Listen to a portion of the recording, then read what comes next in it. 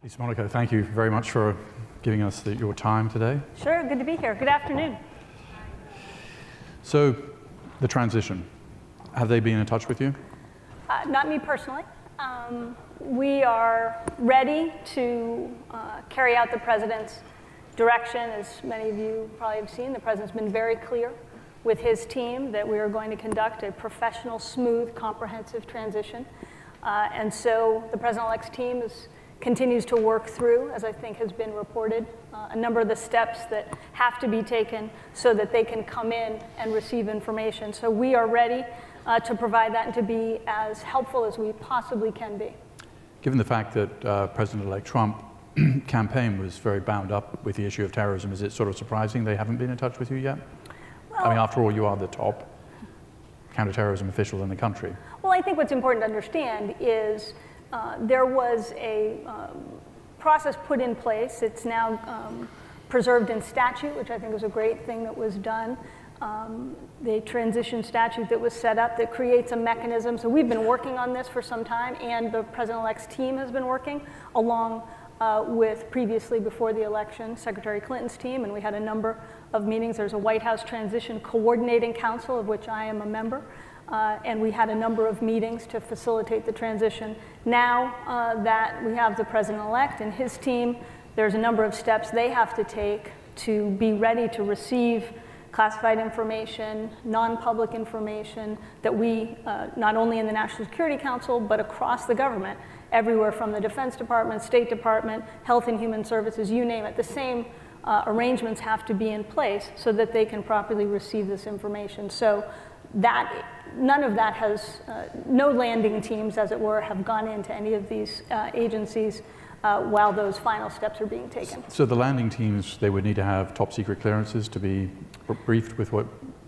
So it'll vary, right, depending on what type of information they're receiving, but certainly individuals who come in to, whether it's the National Security Council, the Defense Department, CIA, you name it, will have to have appropriate clearances in order to receive information. And you have no idea who your successor may be? I do not. When you meet with him or her for the first time, what are the most important pieces of advice or warning you would give that person? Well, I think what's going to be critical for my successor, and this is true across the terrorism community, across the national security, the homeland security community, is to make sure you're focused on the very complex and wide-ranging array of threats that we face today. Everything on my plate today as we sit here is everything from terrorist threats, cyber threats, emerging infectious diseases.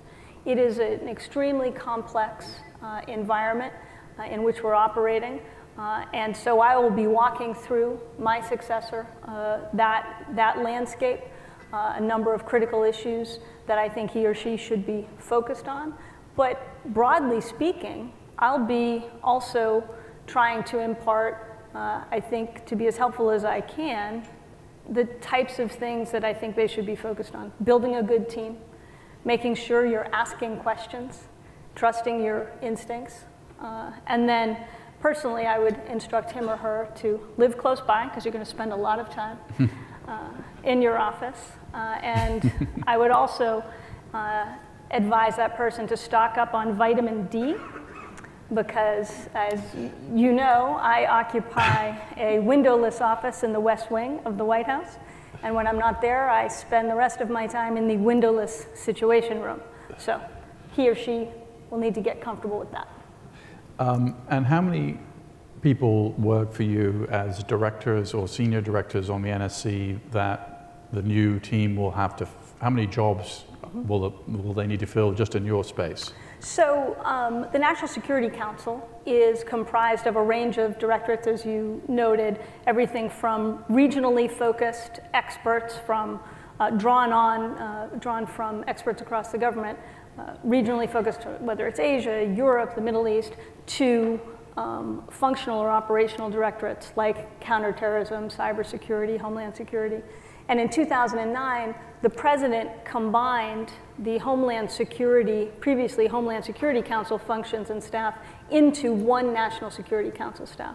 So those directorates focused on counterterrorism, cybersecurity, homeland security issues report to me, and that number's a little less than 50 people. The national security staff as a whole is a little under 300 people. Now, the Obama administration has not sent prisoners to Guantanamo at all, right? At all, that's correct. So there's nothing preventing the new presidents from sending prisoners to Guantanamo, including American citizens potentially, as was discussed in the campaign? So there's a few things here. I think, I believe the president-elect has spoken to this on the campaign trail about keeping Guantanamo open. That's obviously not President Obama's view. It's not this administration's view. From a policy perspective, there's nothing to stop the next administration from keeping Guantanamo open. From a legal perspective, when it comes to American citizens, there is a legal structure governing and prohibiting military detention for US citizens and putting, that's actually not quite right, governing no military commissions, so no military trials and mandatory military custody for a US citizen. So this could be something that gets fought out in the courts yet again. Right, and similarly with so-called enhanced interrogation techniques, sometimes referred to as torture. I mean, is there a new head of the CIA could bring back enhanced interrogation? So, as a policy matter, I suppose that's possible.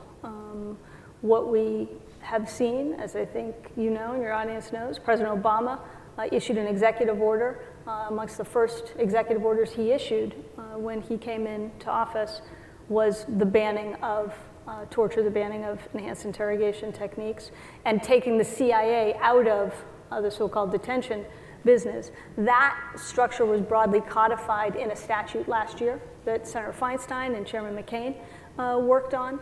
So you have that in statute, but it would depend on what the techniques are. Look, the checks on something like that are, I think, transparency and accountability and focus on all the focus that has gone into those techniques and the prohibitions on them, on what was wrong with them, accountability and transparency, and frankly, people standing up. I think you've seen a number of people say, I think General Hayden very famously said that if a new team were to direct those techniques, they would have to bring their own bucket, I think is what he said. But presumably you could find a lawyer in the White House to write a memo that said certain enhanced interrogation techniques didn't rise to the level of torture? Well, it wouldn't be a lawyer in the White House. As a matter of executive branch practice, it would be a lawyer in the Justice Department in the Office of Legal Counsel, which opines on the definitive view of the law for the executive branch. Some have claimed that ISIS is winning. What's your view? I disagree with that. Because? I disagree with that pretty profoundly, actually. Because, look, what has distinguished ISIL has been that, in my view, it has operated as a hybrid threat, an insurgent army, a terror group, to be sure, directing attacks like we saw in Paris and Brussels, and as a social phenomenon, right? Using social media and that engine of the internet that we use for openness and transparency and public debate, using it to spew such venom that we know that they use it for. On all three dimensions, I believe ISIL is absolutely losing. They are being rolled back from territory that they used to occupy in Iraq and Syria, losing some 50% of the territory that they used to occupy in Iraq and Syria. As a terrorist group, they're on the run. Our operators, the Defense Department, has taken a number of very senior leaders, including those like Adnani, who are the external operations kind of champion and leader. They've taken them off the battlefield. And in the social media space and in the messaging space, we have retooled our approach to that and are going after that message as well, whether it's with our counter-messaging tools, and by engagement with the private sector. I think what we've seen is companies like Twitter really scaling up their actions to stop ISIL from exploiting and abusing their platform.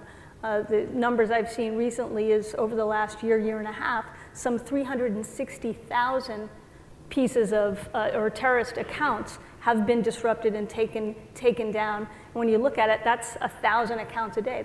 That's pretty good, and that's scaled up. And places like Google are putting in place very kind of new and innovative ideas to redirect those who are searching for ISIL content to other content. So I think we've got them on the run for sure. So is the threat level here in the United States and also in Europe, is it declining?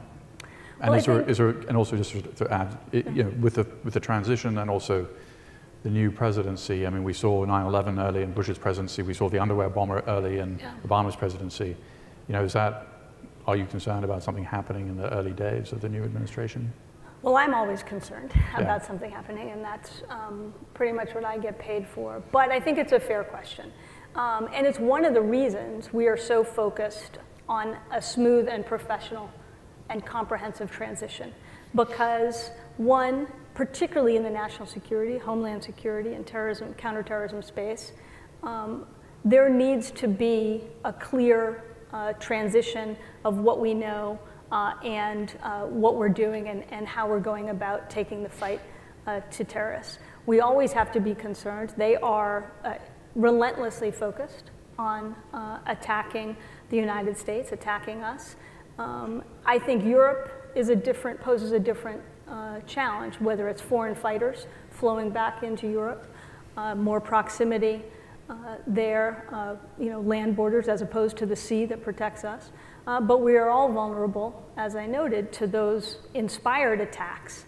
And that is something we are very concerned about because it's much harder to detect, right? How do you know when something goes wrong in somebody's head and will inspire them to act? That person doesn't have to travel to get training and then travel back to conduct an attack. You mentioned the foreign fighters. Clearly, ISIS is in the process of losing Mosul, might be a few weeks away. And what happens to these foreign fighters, these Westerners who aren't captured or killed? What is the plan? Are some being handed over to the Iraqis? Are some getting away? Is the Turkish border really sealed? So the Turkish border has been, we've made a lot of progress on sealing and moving up the defenses on the Turkish borders. The Turks themselves have taken a number of steps there.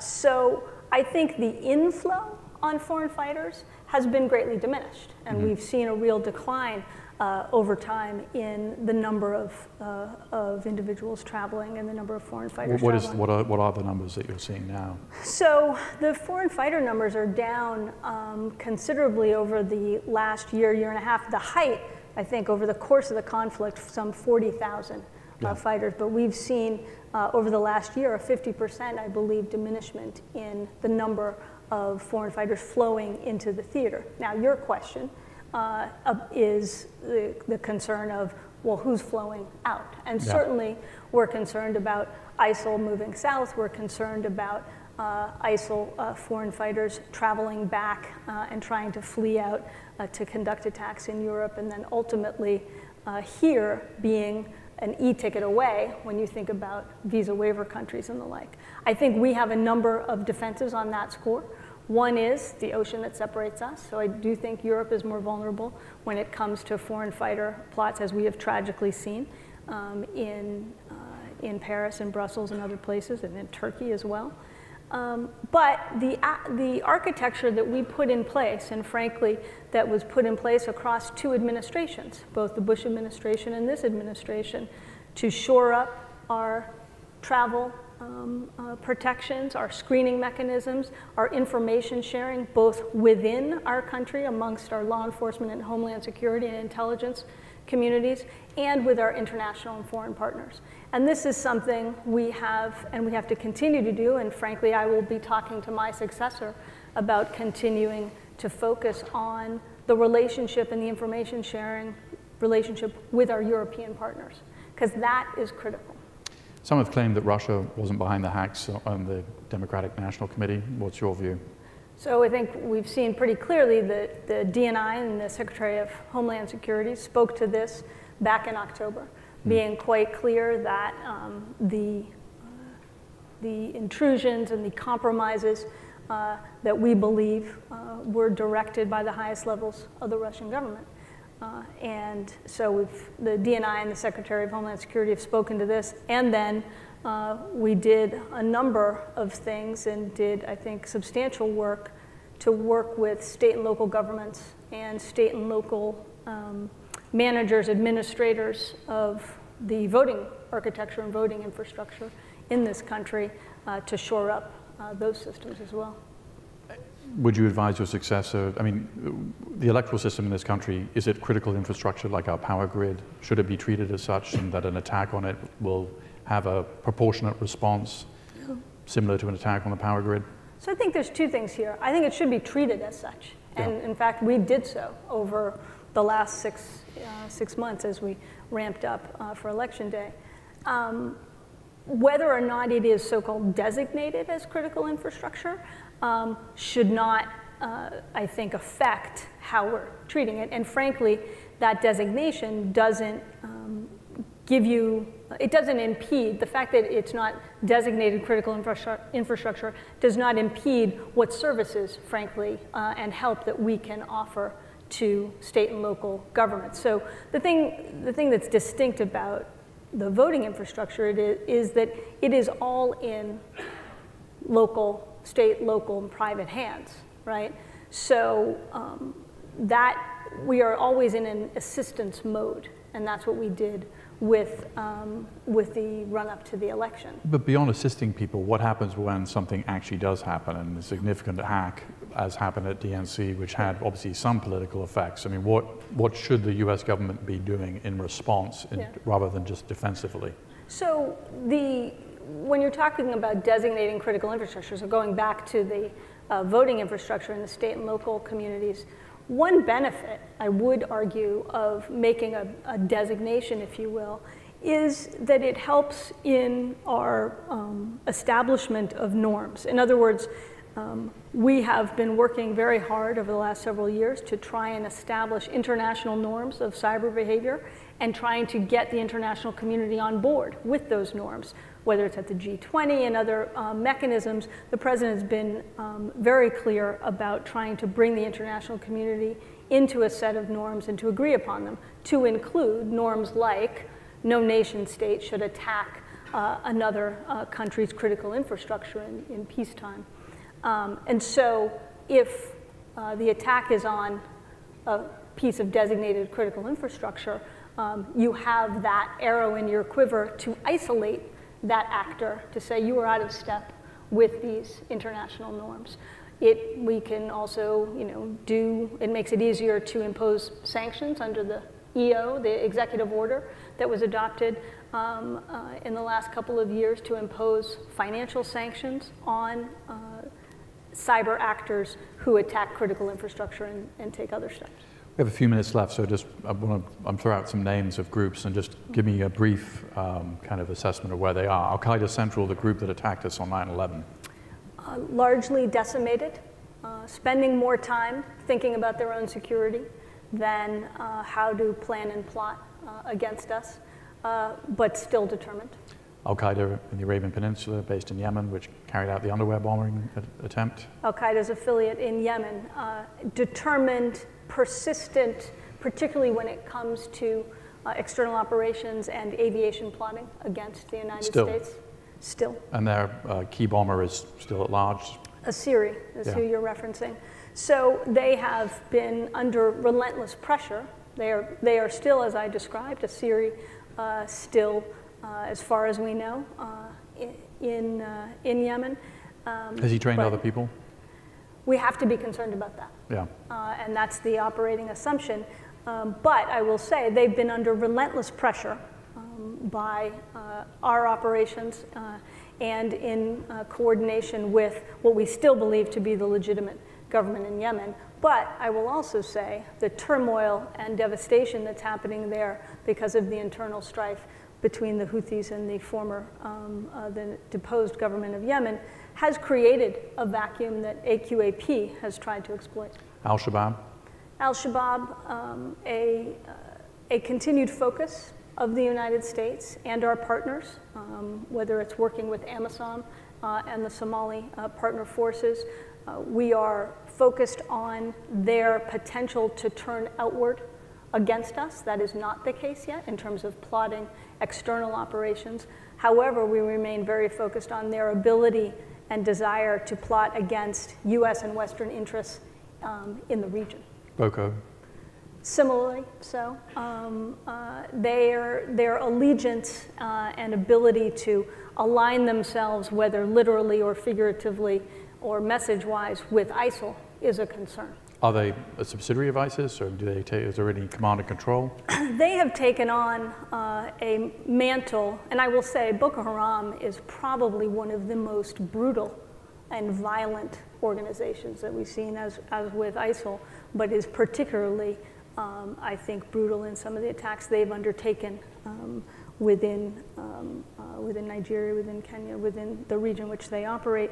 But they have taken on the moniker of Boko Haram / ISIL West Africa. So they are trying very hard to take on that mantle. Whether there's command and control remains to be seen. What about Nusra? Are they playing a long game? Are they going to out-survive ISIS in Syria? So I'm concerned that they are trying to play a long game. I am particularly concerned about two aspects about Nusra. One is their ability to continue to foment and contribute to the chaos and devastation in Syria, which has basically been a magnet for whether it's ISIL, whether it's Nusra, but most particularly the veterans of Al-Qaeda. Nusra is, in essence, Al-Qaeda in Syria, now the largest Al-Qaeda affiliate. How many people? You know, the estimates really range, but the people I'm most concerned about are those Al-Qaeda veterans who traveled and began a couple of years ago to take up root in Syria, in the ungoverned space left by Assad's brutality on his own people, to have a space to plot and plan against the United States, which is why you saw in September of 2014 us initiate military actions to take out those leaders and to take out those plotters. Those actions continue. That was the Khorasan group? That was the Khorasan, a so-called group called Khorasan group, but they really are Al-Qaeda veterans who decamped from Afghanistan and Pakistan to go to Syria to take advantage of that ungoverned space. Any of them come from Iran? You know, there's been lots of reporting and speculation about travel, what the routes are, but we know for certain they've come from the Afghanistan-Pakistan region. But I will say, Peter, this is another area where I will focus with my successor on Al-Qaeda in Syria. We focus quite rightly on rolling back ISIL and on eliminating and destroying it and across the three dimensions that I mentioned. But Al-Qaeda in Syria, we have been relentless, and I would argue the next team should be relentless about going after Al-Qaeda in Syria, because we cannot let them take advantage of the chaos in Syria to mount a long game against us. Are you concerned about a son of ISIS, a grandson of ISIS? After all, ISIS is merely the son of Al-Qaeda in Iraq. I am, whether it's son of ISIS or Boko Haram or Al-Shabaab, because I'm concerned about the underlying conditions that have allowed ISIL to take root and have allowed Boko Haram, et cetera. And really what that comes down to is grievances that are unaddressed. That comes down to rising sectarianism across the Middle East. And until we address those issues and until those governments can get a hold of those issues, I worry greatly that we and our partners have a continued challenge on our hand, which is why President Obama has taken the last 8 years to put in place a sustainable counterterrorism architecture that can withstand transparently a long game when it comes to fighting the terrorist fight. We have to do so with our partners where we can, unilaterally where we must, to go after threats against us, but ultimately we have to build capacity in these partners, in these governments, to address the threat where it is, so that we don't have to do it solely. Final question, what are you going to be doing January 21st, 2017? Napping. Thank you. Thank you very much.